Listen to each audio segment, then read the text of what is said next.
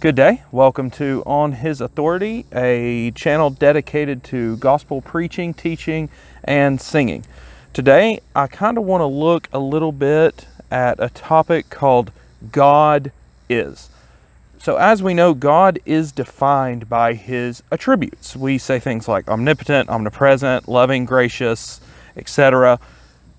These are great because they define God as He has revealed Himself to us, but also remember that we don't know the full extent of God. Deuteronomy 29:29, the secret things belong to God. He does not reveal the full extent of Himself. Now, that's possibly and probably because humanity could not contain the full knowledge of the Most High.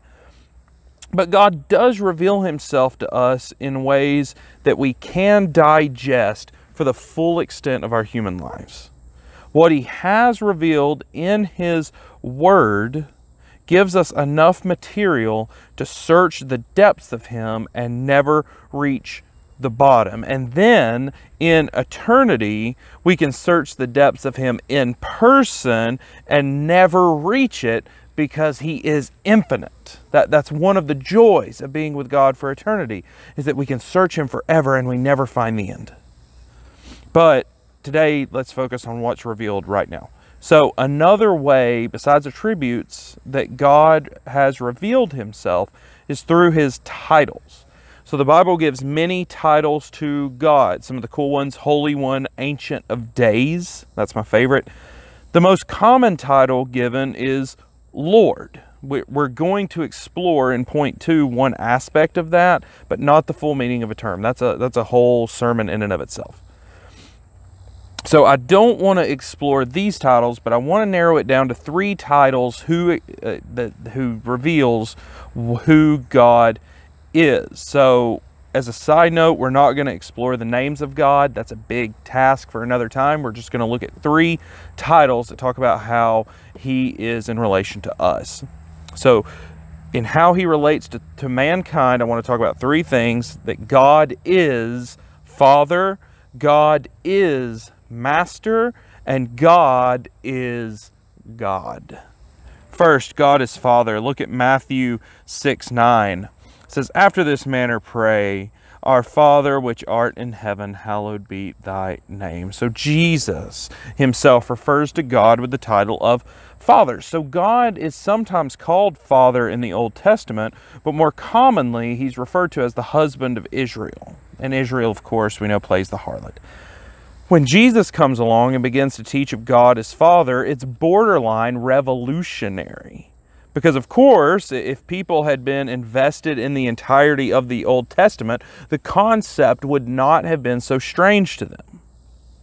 Humanity is familiar with the role that the Father plays. There are 3 traits of a father that I want to look at that reveal our relationship between God and us. First of all, God is relational. Proverbs 17:6, "Children's children are a crown to old men, and the glory of children are their fathers." A child who has a father is blessed indeed. Children desire their fathers. So right now, in this modern day, we live out the results of third-wave feminism, which the family puts so much emphasis on the mother now that it's borderline deemed that a father is unnecessary. But anyone that lives in reality actually knows that life without a father is extremely, extremely difficult. Children behave differently around their fathers than they do their mothers. It's not right, it's not wrong, it's just a fact. And children who have a relationship with their fathers thrive from this. This is us with God. So we're called the sons of God. God does not leave us to our own devices. God is not distant to us. God has a relationship with us as a father and a son. With God, we get to communicate. So listen, if you feel distant from God, it's not Him. He's an ever-present help, he says. God seeks a relationship with his creation. He is relational. Also, look at Deuteronomy 31:6. Be strong and of good courage, fear not, nor be afraid of them. For the Lord thy God, he is that doth go with thee. He will not fail thee, nor forsake thee. God is protective. Under that role of father, he is protective. A good father protects his children. So anyone with children knows the pains of when your child gets hurt. And then as they grow older, they have to make choices and they have to learn from their mistakes. And as a parent, you seek to protect them from all physical and emotional harm. God, as the perfect example of fatherhood, protects those who are his. If an earthly father seeks to guard his children, how much more so will God guard his? In Deuteronomy 31:6 that I just read to you, Moses is about to die. He's giving his last words to the Israelites. And then in this verse, he's assuring them that though he's going to be dead, God does not break his promises. Joshua will lead them to the promised land. There's going to be battle there. There's going to be hardships there. But God has said to them, do not be afraid. He doesn't fail. He does not forsake. He is the perfect father who is always there for his child. But God is a father also. He chastises. Hebrews 12:8. But if you be without chastisement, whereof all are partakers, then you're bastards and not sons. So this is where it gets difficult. Up till now, it's wonderful. This is where it gets difficult. An unfortunate truth is that children get out of line. The children of Israel got so out of line, it took them 40 years to complete around a 2-week journey out of Egypt.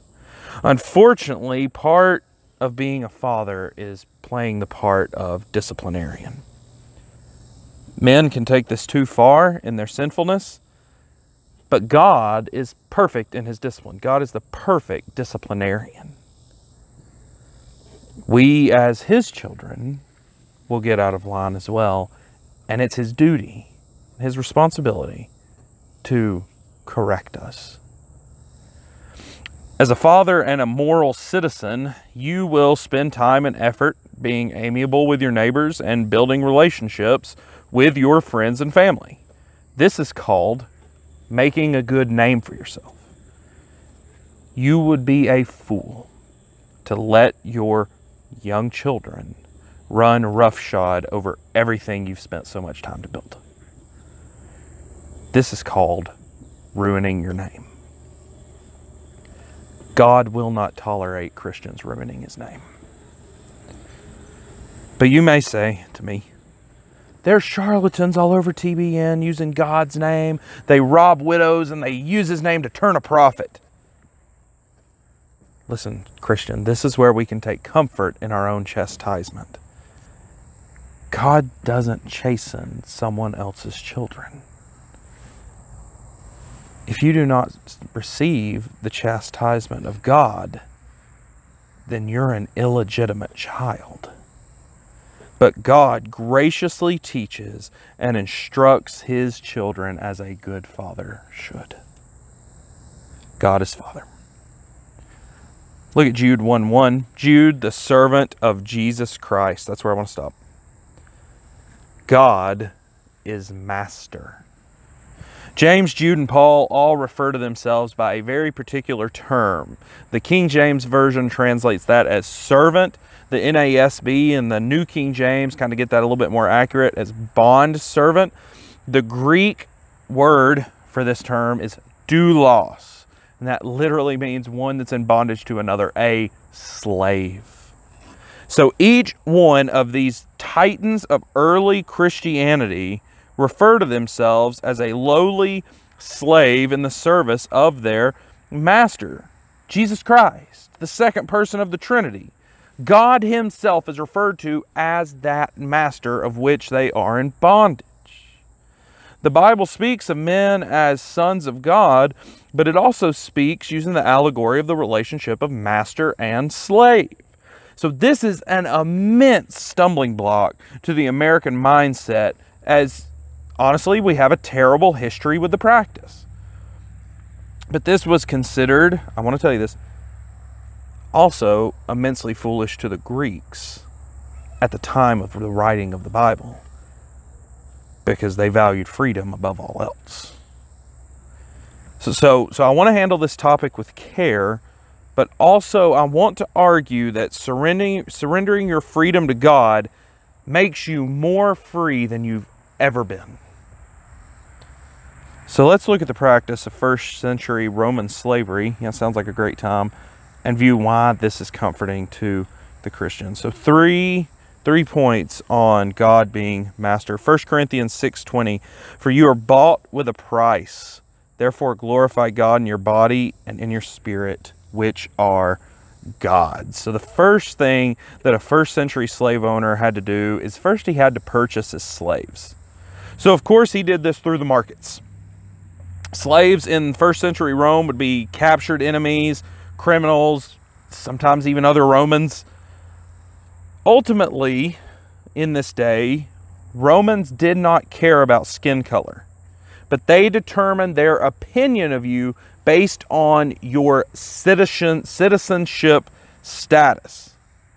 They conquered so many lands, and they would pick up what they liked, leave what they didn't, but they didn't care about your, for lack of a better term, race. They cared about, were you Roman? And if you were Roman, then you're golden. But if you were anything else, you were basically considered dirt to be conquered. Well, the good news is that God looks favorably on the dirt. Romans paid with money. God paid with the blood of his Son. We're not bought with worldly currency like Simon the sorcerer tried to do, but God spared not his own Son to demonstrate love toward us, in that while we were yet sinners, Christ died for us. Using the currency of his own blood, the sin debt was paid totally in full. God purchased unbelievers through the precious blood of Christ. Look at John 8:33 and 34. Not only has God purchased us, but he is the commander, the one who has the authority to issue commands. They answered him, this is the Jews answering Jesus, we are Abraham's seed, and were never in bondage to any man. How say you, ye shall be made free? Jesus answered them, verily I say unto you, whosoever commits sin is a servant of sin. The Jews hated Jesus for the words that he taught them.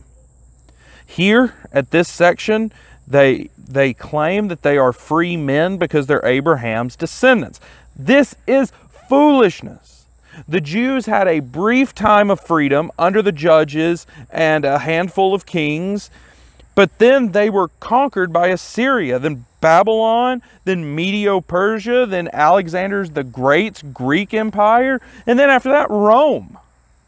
The seed of Abraham had not been what we would consider free for over 500 years.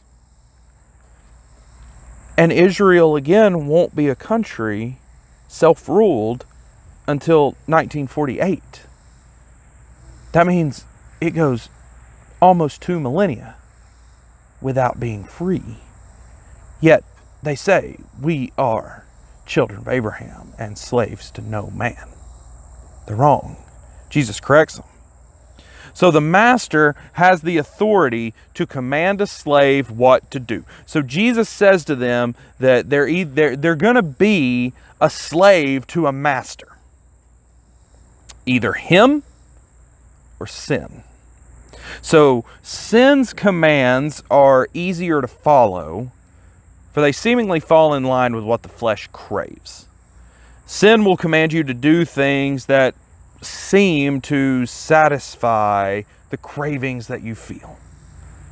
Sin, get this, even pays you wages. But those wages are death. Sin as a master will always, always, always take you farther than you want to go. God gives this warning as early as Genesis 4 when he tells Cain that sin crouches at the door and desires you. And Cain, you must master it. You have to overcome it because sin is hiding there and it wants to get you. Sin will whisper sweet lies to you, but that's exactly what they are. They're lies. God, on the other hand, he's a good master. He's the embodiment of a good commander. I'm not going to list a full list of commands, as commands are spread throughout the entire Bible. It's not just the 10 Commandments. It's all in the Old. It's all in the New. Read the whole thing. It'll be good for you. But each one is good for mankind, both for living and for spiritual well-being. Sin looks after the body, but it can't satisfy the spirit. God nurtures both body and spirit. Sin may pay wages, but God gives gifts. The gift of Romans 6:23 is eternal life. God will command you to do his will, but if he has bought you, then your will is going to be in line with his will. You're not going to be a reluctant servant. You're going to want what he wants because he's changed your heart. Not only is God bought you and commander over you, but God, as your master, must provide for you. Look at Psalm 50:10. For every beast of the forest is mine, and the cattle on 1,000 hills. Speaking of his richness. In an agricultural society, cattle on 1,000 hills means you're loaded. In first century Rome, there was one big difference between the average free man and the slave. The free man would be a day laborer, working to make a day's wages. He would use this to purchase food, clothing, shelter for his family, home. If there was no work, then the free man did not eat. He did not pay for his home. He did not clothe his family. The slave, on the other hand, had to be provided for. The master must provide him food, clothing, and shelter. He can't go out and get a job. He works for the master. He can't provide this stuff for himself. The master has to. He must have a place for the slave's family to rest. Slaves had families then. He must feed him to keep him strong. He must train him in the job he wishes for him to do.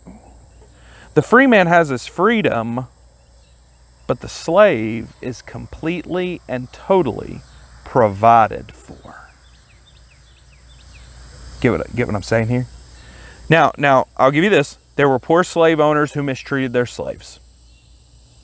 There were rich ones that mistreated their slaves. This is a fact all throughout history. Men are fallen. We understand this. And honestly, the mistreatment is a major factoring in the abolishing of it in the modern world. People couldn't handle it. But there were also kind masters who actually treated their men as human beings. In the Old Testament, when a master was kind to his slave and the slave wished to continue serving him, he would pierce his ear and the man would serve him forever. In Deuteronomy, it talks about him loving him.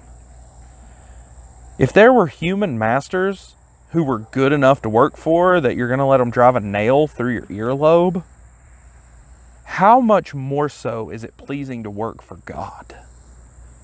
Calling God master is not a burden. We say all the time that we seek his will for our lives. That's a slave asking his master what tasks there are to do. God is the good master, provides for us all that we need so that we may serve him. Not only that, Isaiah 40:28, God is master, God is father, God is God. Isaiah 40:28, hast thou not known, hast thou not heard, that the everlasting God, the Lord, the creator of the ends of the earth, faints not, neither is weary. There's no searching of his understanding. One thing that we forget when we're serving God is that he is God. He reveals himself to us through names, attributes, and titles, but ultimately, he's not human. God is a spirit, and we worship him in spirit and in truth. God is alien to humanity. Now, don't be going and saying, hey, the preacher told me God's an alien. God is not an alien. God is alien to mortality. Aside from Jesus, who experienced mortality for us. So whereas we are bound to mortality and time, God is not held to these limitations. God can look upon time as if it's a book. Open it up. Look in the middle pages. Look at the front. Look at the back. Time is nothing to him. God is not like the gods of mythology. Zeus is basically just a man with superpowers. Odin may control the world, but he's basically an immortal man with mortal problems. God is beyond this. Let's look at three things that talk about God being God. Genesis 1:1, in the beginning God created the heavens and the earth. God's a creator. The first time we meet God in the scriptures is as a creator. He has the power and authority to speak something out of nothing. Humanity is just a pale reflection of its creator. Listen, humans love to create art, architecture, literature, families, relationships. Men are most at home when they're creating. We have this innate desire to do what our Maker did. And mankind has created some impressive things. But listen, all pale in comparison to what God has created. And he did not do it of the labor of his brow, but with a spoken word. In all of creation, God describes it one way. Good. It's good. God creates and sees that it's good. The ocean, good. The mountain, good. The land, good. The creatures, everything is good. The only time in creation that God says something is not good is when he looks down and sees the loneliness of man. That's not good. And if you've ever been lonely, then you'll agree with him. How does God solve the problem of man's loneliness? Through the art of creation. Creates Eve to be a helpmeet for Adam. Not only is God a creator, he's a sustainer. Job 26:7. He stretches out the north over empty space. He hangs the earth on nothing. Not only has God created all things, he sustains all things. Here we see that he hangs the earth on absolutely nothing. Earth is held in suspension by the power of God. Now, of course, the skeptics among us are going to argue it's gravity. Gravity keeps the planets rotating. But let me ask you this, where does the gravity come from? Where does whatever powers gravity come from? And what controls that and that and that? God holds it together. God sustains the heavenly bodies just as he sustains every creature on earth. He clothes the lilies of the field. He feeds the birds, and he's not surprised when they fall. He sets up kings and he takes down kings. He watches over each and every person. He personally plants each child in the womb of his mother. He uses nations as pawns for his judgment and purposes. The very elements have to obey his will. We have a term for this. We call it sovereignty. God is sovereign over all. He's the king that dwells over the lands. He's the president over the countries. He's the Lord over the peasants. To put this plainly, He's the one true God over the entirety of the universe. And all is upheld by the word of His power. Not only is God those, look at Psalm 76:7. God is to be feared. Thou, even thou, art to be feared. And who may stand in thy sight when once thou art angry? We tend to water down God's power because it truly is incomprehensible to us. We like the God of peace, patience, and love. So we neglect the God of anger, holiness, and judgment. God is so much more. He's so much deeper than just a bro that loves us the way we are. And He tolerates it because He just loves you so much. God loves with a perfect love, which tears through the human heart and seeks to destroy all sin that dwells there. You cannot be of sin and be of God. The fact of the matter is, 1 John there makes that plain. The fact of the matter is that God is scary. Listen, Christian, that's okay. The very beginning of wisdom is the fear of the Lord. If you were to be a wise Christian, which we all should be, there's no excuse for us not to be, that's the baby step. That's the very first baby step, to fear Him. Start by understanding how far He is above you and how low you are in power to Him. This does not mean that we live our lives in fear. Like a Greek sailor hoping that Poseidon's calm that day. We're not called to a spirit of fear, but of power, love, and discipline. As you grow in your Christian walk, your fear of God becomes more reverential. Just as a child fears their father, but also basks in the love of Him, we have the same way with God. Just as the slave of a good master fears the one that owns him, he also respects him, for he knows that he seeks the good of both the master and the slave. God is for God, and that should be comforting for you. What God wants is perfect, and we get to reap the benefits of it. Fear God, for this is where wisdom begins. In conclusion, God is infinite.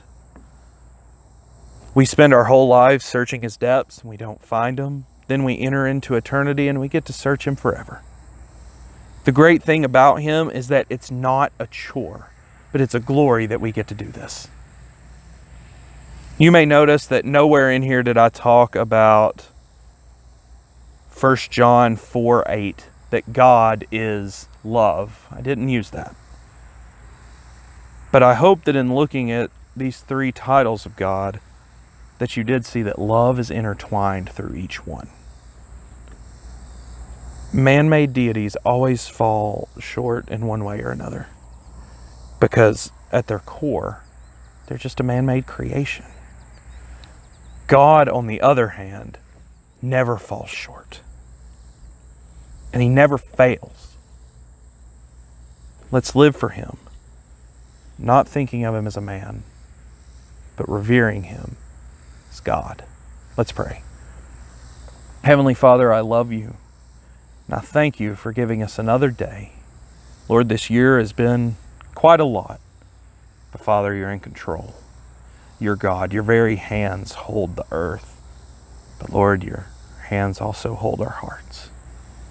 God, be with us as we go on. I pray You'd give us comfort and strength. Comfort the one that's hurting. Uplift the one that's scared. God, Your people need You. We cry out wondering how long how long? Help us, God. In the days of persecution, God, give us a thick backbone that we can stand up for you. I love you, Father. I praise you for who you are. You're God. In Jesus' name I pray. Amen and amen.